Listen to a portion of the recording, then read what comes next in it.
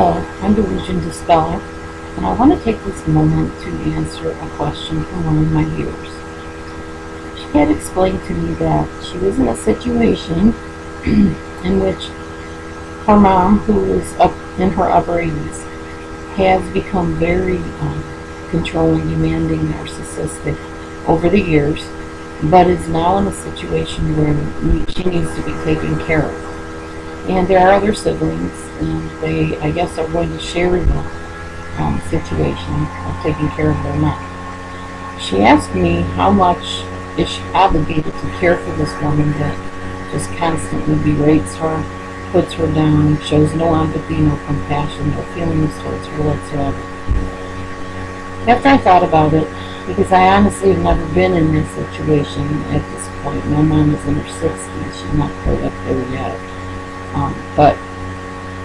And if you live near her, you probably feel more obligated to care for her. I don't live near my mom. So, my answer to you would be this.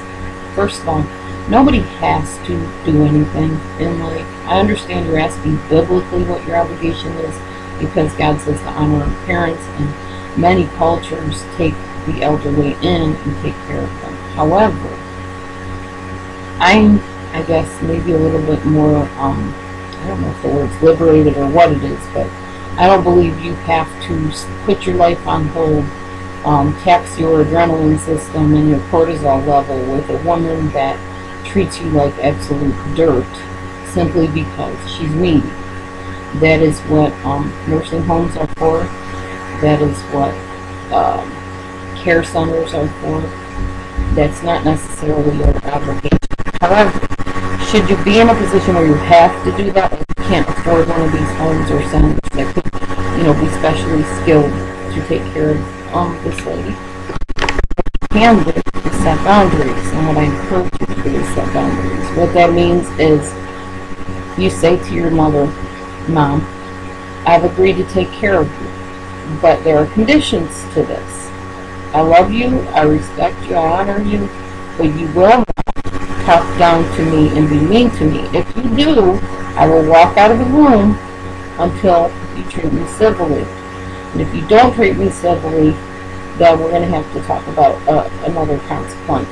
It's almost like you have to treat them like children, and actually narcissists are basically, in my opinion, children that never grew up. And when the elderly become elderly, especially the narcissists, I believe, again, that they just become more like children. They're more dependent, and they're also dealing with feelings of, I'm not going to be here much longer, my days are numbered, so I want to make sure that I'm taken care of and that everything is done the way I want it so that I can feel secure. Because remember, the narcissist's main underlying feeling is insecurity. Even though they look like they got it all together, deep down inside, if you get up close and personal with a narcissist, they feel very inferior to people and very insecure. And they've never dealt with this wound because they can't admit they haven't. So you want to let your mother know that there are stipulations to your caregiving. Yes, you should take care of her if you can, and if you can handle that emotionally and otherwise. It's very difficult. I was talking to somebody the other day about this whole situation with taking care of an elderly narcissist. And they were like, well, it's your parent, you're obligated to take care of them. And I said, but you don't understand. Narcissists are not cut from the same cloth as your typical elderly, aging parent. These people are ruthless.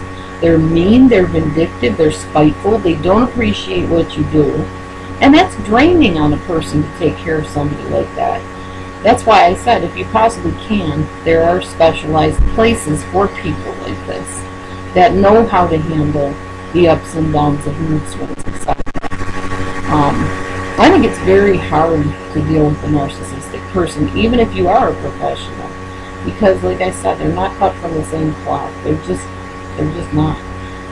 Anybody that's dealt with them can tell you they march to the beat of a drum that you've never even seen, heard of, or didn't even know was created. I mean, it's just that different.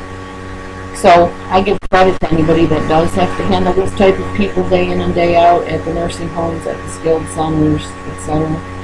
My point is that You don't have to do it, but if you do have to do it, you need to set limits, set boundaries, like you would with a child. Obviously, don't tell a narcissist you're treating them like a child, but definitely tell them, you're not going to throw things at me, you're not going to put me down, you're not going to call me names. If you do, then I'm going to have to do something about it. And I'm not really sure at this point what exactly you could do. I've been wondering if you can call a harassment charge on somebody that does that to you, even if it's your parent. I'm not sure. Somebody might fill me in on those details. I just know there needs to be boundaries in any relationship, but especially with somebody that's verbally abusive and toxic. So I hope that answered the question as best as I can. I don't have all the answers to everything.